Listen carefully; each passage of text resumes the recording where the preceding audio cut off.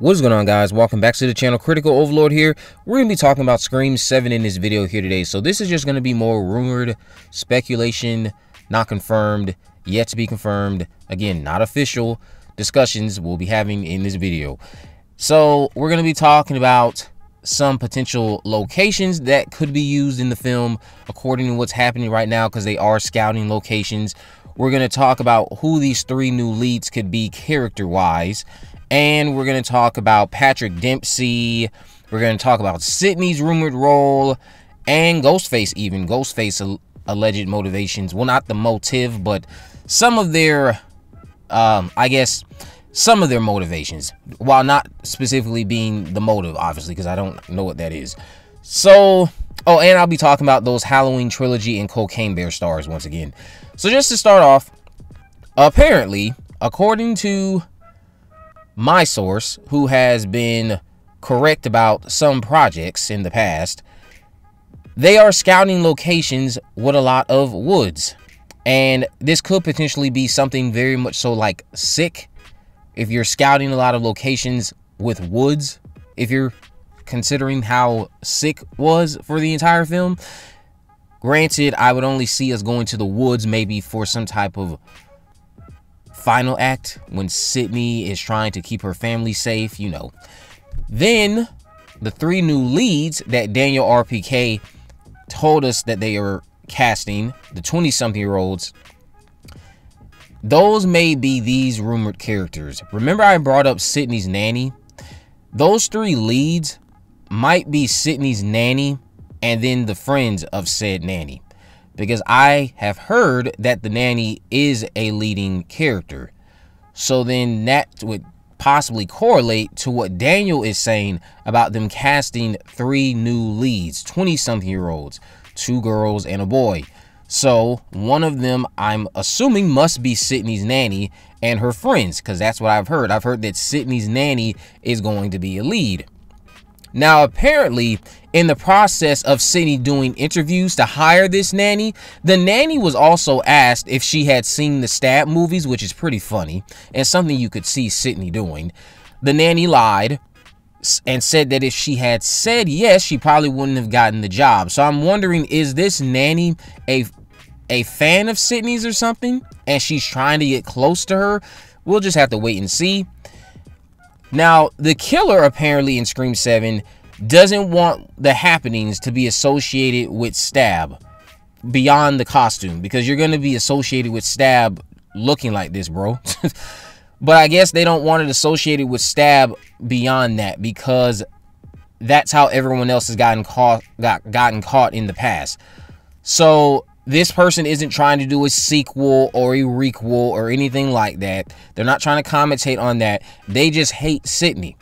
Speaking of Sidney, Sidney's not very popular in town. People know who she is and they don't want her near them. Very Angel of Death-like.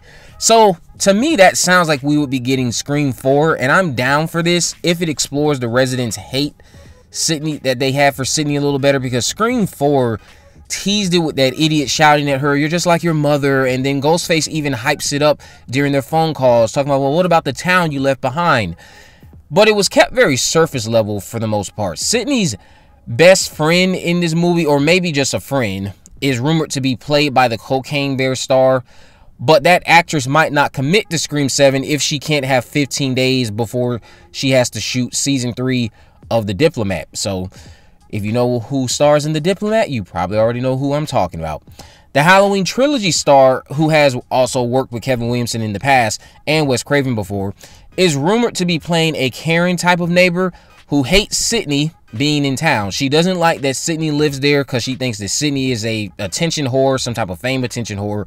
And then there's a confrontation that these two have. Now, Patrick Dempsey, as I've heard, got his payday and is locked.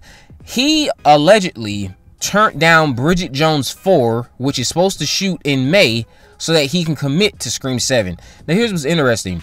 Why would he have to shoot down Bridget Jones if Scream 7 was going to shoot in the fall? If he shot down this project so he can commit to Scream 7, Why shoot it down if it's starting in May, unless Scream 7 is also doing what I've stated I've heard? They're going to start shooting the very first day of June, which would fall in late May, and you wouldn't want your schedule to conflict with your commitments and obligations to the preferred project of Scream 7. So it sounds like Scream 7 could indeed actually be shooting in June, maybe even the last week of May. Now, I'm not going to lie, the opportunity to further explore the way Sidney is viewed because of her unwanted exposure from Ghostface is a solid way to give the character purpose, so I hope some of this is true in that regard. Maybe the town even viewed her differently prior to the events of Scream 5 and 6. Maybe they were all just a lot more friendly. But since then, ever since what's happened with Sam and Tara, because I think you should use those to build into her story now. Ever since those two movies, her neighbors have gotten shady. People started treating her differently in town. They're thinking, how much longer until this BS is at our doorsteps? Could you imagine the motive is just rooted in paranoia and fear-mongering, and commentates on how fear-mongering and media manipulation can impact somebody and their mental health? Our killers, whoever they are, could be residents in this town of Seattle, assuming that's where Sidney lives. They believe Sidney's presence in town could disrupt the peace of said town eventually, and decide to just eliminate her. Anyone close to her that could potentially develop hatred towards her. Anything that could potentially lead to a scenario in which this town is put through the ringer, all because of Sidney.